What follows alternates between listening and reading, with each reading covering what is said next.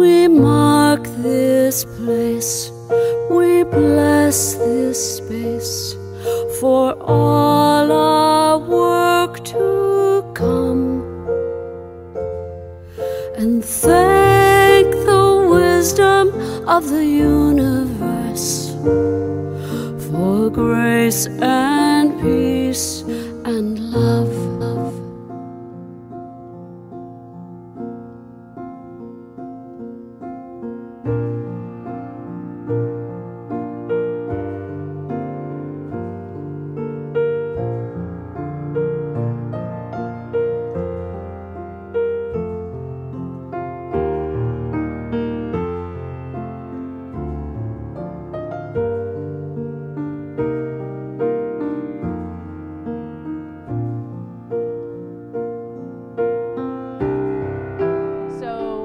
Here out in front of the buildings, and this is mostly where the project's taking place. This is $1 million from the New York State DEC that's meant to deal with rainwater capture, rain infiltration, and taking care of our aquifer and making sure all that water we have running off our buildings and off our roadways actually gets down into the aquifer and isn't just pumped into the storm drains. So we're going to walk you around a little bit and show you what's going on, and so you know what it's going to look like at the end.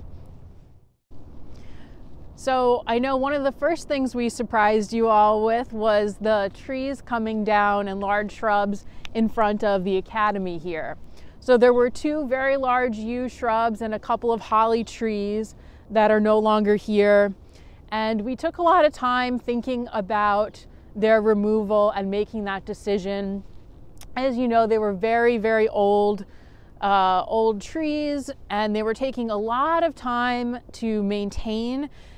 And unfortunately, when things get kind of that big and unwieldy, there's not a lot you can do to contain them. So it was a matter of take them down now or take them down in a few years. So we decided, since we're doing this project anyway, this is a great time to think about it holistically and make sure that we're doing the right thing and doing it all together. So those came down, and we'll be planting more trees and shrubs in order to replace all that biomass.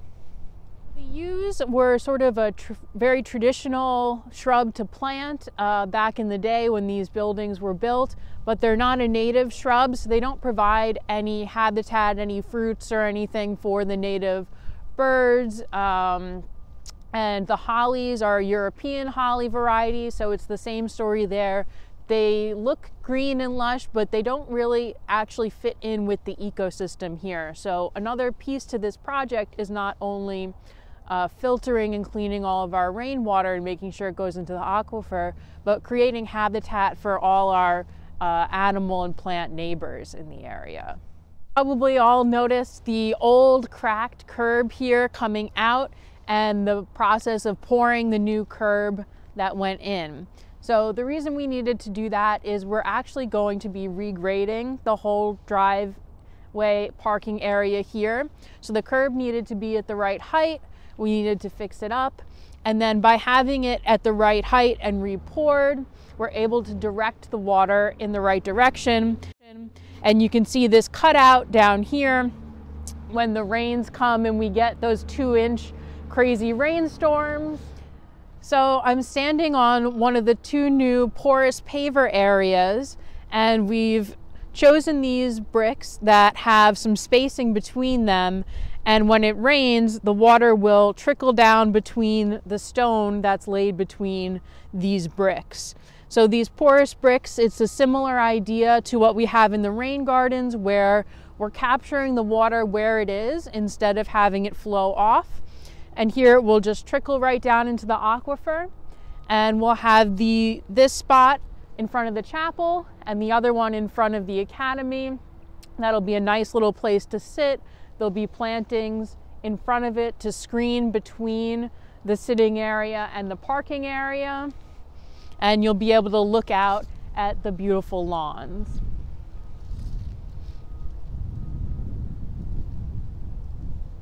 So in this planting area between the seating area here and the parking area, We're going to have a native shrub row that'll attract birds that will eat the berries, and we'll have a nice native screen that will grow up into a hedge over the years and create sort of a nice little block between our roadway and this seating area. So in the main part of the roadway here, what we're going to do is pull up all this broken old asphalt and relay it so that it's angled towards the parking areas and the lawns. And then in the parking areas themselves will be the porous asphalt.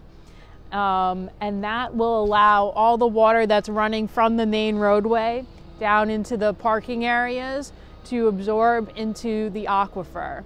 So we'll have a whole new roadway here and it'll look gorgeous.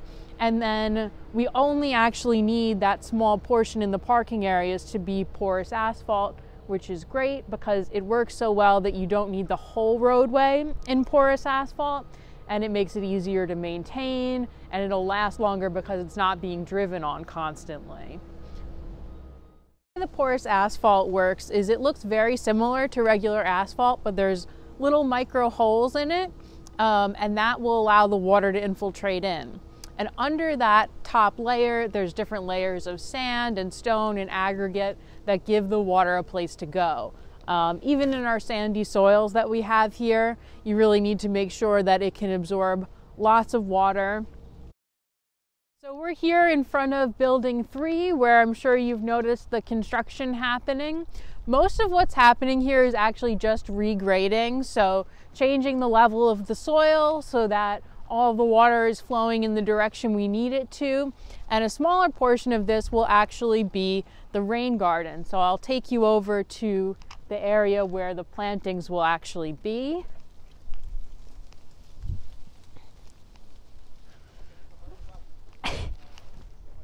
Get there, okay.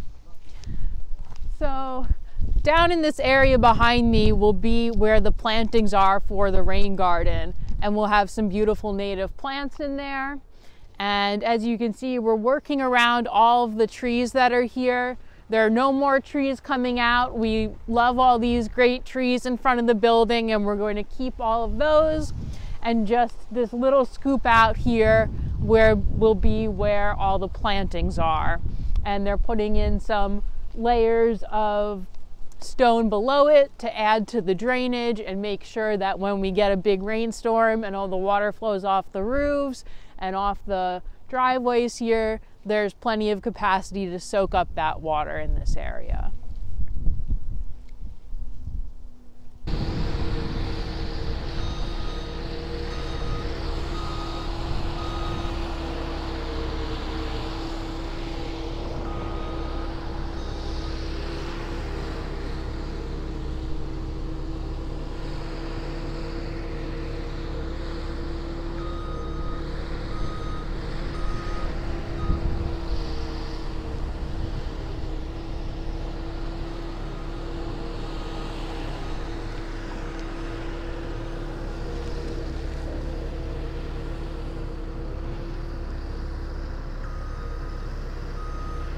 I'm standing in was the temporary parking area when the renovation of the convent was happening. So we're in the process of returning this to natural vegetation. That will be planted in the spring, but right now we're just getting some topsoil on here after the RCA was all removed and pulled off.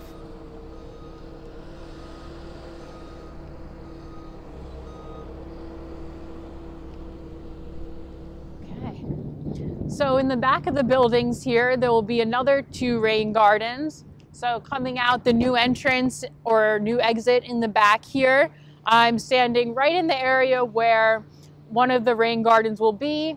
Again, none of these trees will be disturbed, and we'll just have some plantings in the middle of this area here.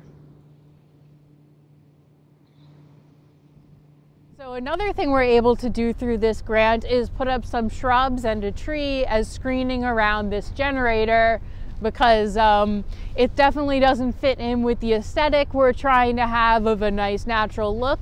So we're lucky to be able to put in some shrubs and trees that will act as a barrier and screen some of this, and it will match the aesthetic of the rain garden in front of it. So we'll also have a small rain garden in front of this beautiful sweet gum tree across from the EV charging stations. And as you can see, I'm sort of standing in a little bit of a mud pit. You can see where when it rains, the water and sand and debris from the road all washes down here. And especially in the winter, it can be sort of hard to see that this is a muddy puddle and people get stuck in it. So this is a perfect spot to have a rain garden. It'll delineate the road, soak up the water, and look beautiful. So really looking forward to having this along this little bit of roadway here.